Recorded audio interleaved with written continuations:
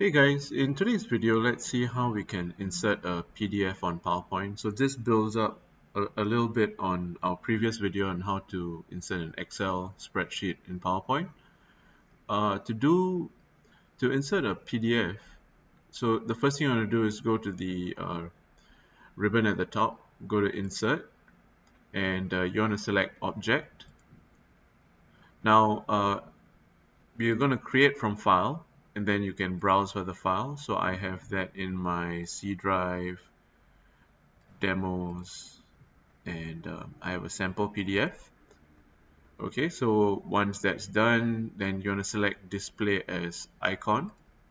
And here's a somewhat important point. If you want to rename the PDF, like if you don't want it to just have the default Adobe Acrobat Document, so we could call it something else, sample PDF. Okay, and yep, and then just press OK. And here you have the PDF that you can then resize it and put it where you want it. And if you were to double click it, it opens up, and yep, so this is the sample PDF that we have. So yeah, this is just a simple video. Hope you guys find it useful, and see you in the next one. Bye bye.